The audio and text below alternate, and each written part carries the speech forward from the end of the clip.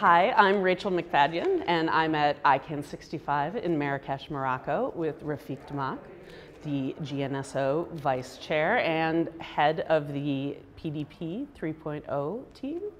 And we're here to talk about that and about the evolving the multi-stakeholder model. Welcome. Thanks.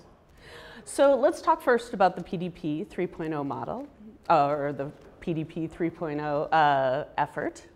So how is that going so far? What is your impression of how it's going? Okay, so I think we are making progress. So we started in a Kobe meeting by forming the team composed by volunteers from the GNSO Council. And we set up our work plan and we set a target to deliver our work in terms of implementation to the GNSO Council by the meeting in Montreal. So that now gives us a roughly 4 months to finish our work. And give us a little background about what the state of the project is and how, where you're at with what it looks like at this point. Okay, so yeah, in terms of background, it's important to understand where we started in the beginning. So it was last year. We had our GNSO Council meeting in LA in January last year. And so we had that kind of really frank and candid discussion between councillors about all the issues and the concerns they see in terms of the policy development process and working groups. And we get as an input a staff paper kind of highlighting some issues from their perspective. And using that, we had that discussion and dialogue and thought how we can do better, what kind of improvement we need to do. And I think the really key words on this is how we make the PDP more effective and efficient, and understanding all the constraints we have in terms of the budget, human resource, and to do better planning so we finish on time and so on. So we had that discussion and we spent like last year working on the recommendation, and they were approved in Barcelona meeting. But after the recommendation, what matters is the implementation. And this discussion in the GNSO Council level was just what's the best approach to do so. And it's important, I think, for the council to take ownership and something gets started. And we have the small team composed of councillors representing the different stakeholder group in the GNSO. And as said, we started in Kobe and we are making progress in our work to get things delivered by Montreal, because we are talking about to be effective and efficient, and we have to live up to those expectations ourselves. So this is a really ambitious project. This is talking about looking at root and branch of the way that ICANN makes policy. So this gets at the multi-stakeholder model of governance. So this gets into evolving the multi-stakeholder model of governance. How do these two efforts work together?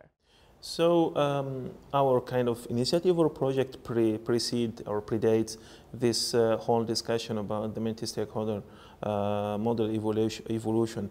And also in terms of focus, we are really just about the PDP. Because we need to remind that the GNSO Council is the policy manager, and so it was important for us to see what we can do better as a manager of the process, but also what we need to do to help the working group. So the idea how we can support the working group leadership, what the role of the liaison from the council, and then how they can help in the working group, and also what we need to provide in terms of resourcing and how we can do a better planning. But also, if you see it as a term of project management, we improve the reporting and so on.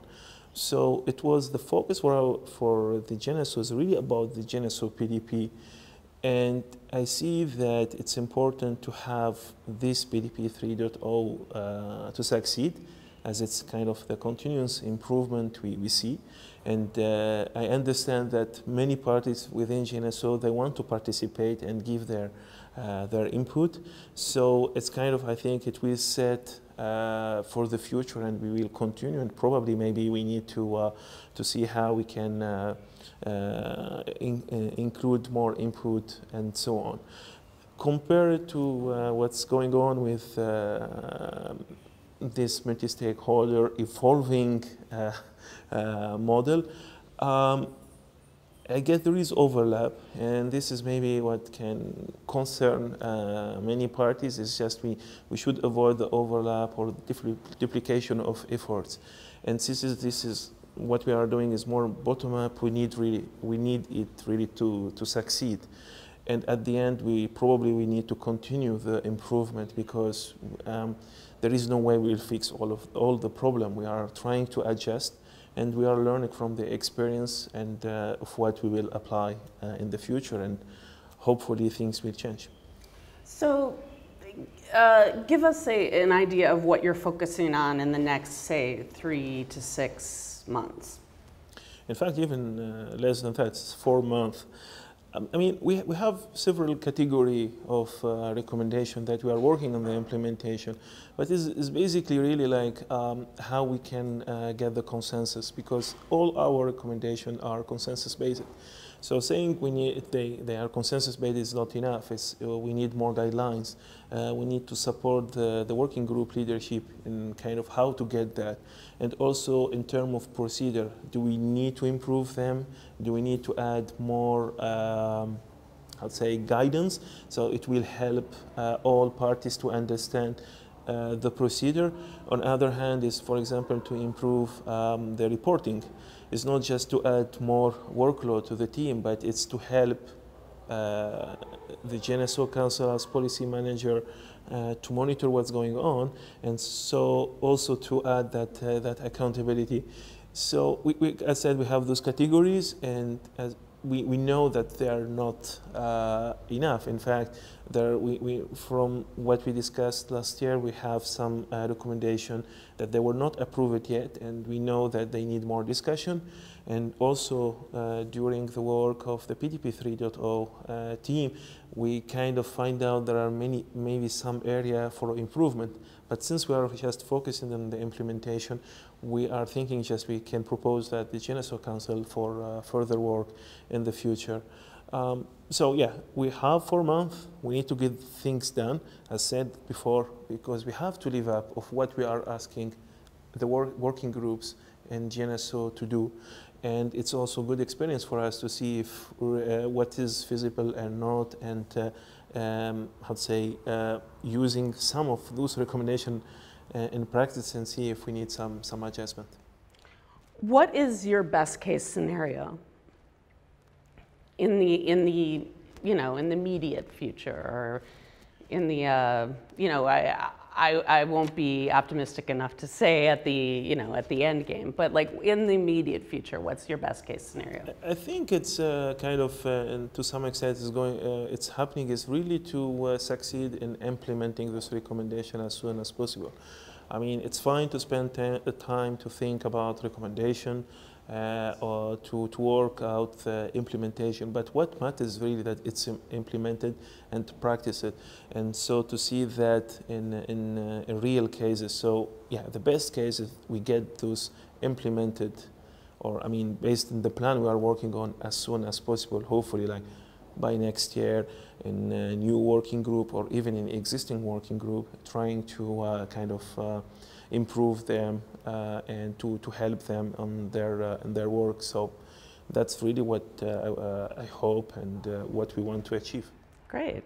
I wanted to go back to one of the issues that you mentioned before about some of the issues that the community raised about well, the issues list and some of the issues with the policy development process. How do you feel the progress has been made in addressing some of those? So I cannot really speak about the issues but because that's in ongoing process. But reading some of the comment, I think there is some overlap of what we are trying to do or achieve. But I understand there is a lot of work still to be done.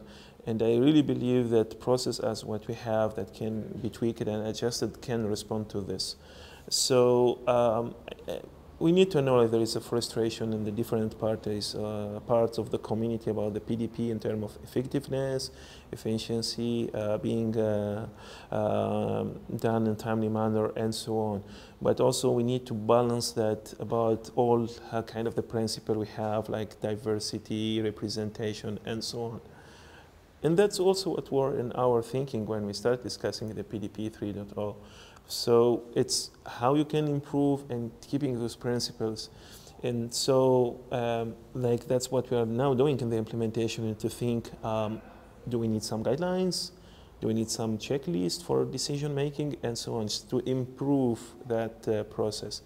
I know that usually in ICANN we are quite procedural process oriented, but at the end it's kind of a needed factor to ensure the trust that in all parts with different interests in ICANN they can work together. So that's why we are spending time in the process. It's not because it's our hobby, but it's one of way that you can get everyone to work together. That's excellent. Thank you very much. Thank you. Thank you. Rafik Dammak from the PDP 3.0 team and the GNSO Council. Thank you very much. Thank you.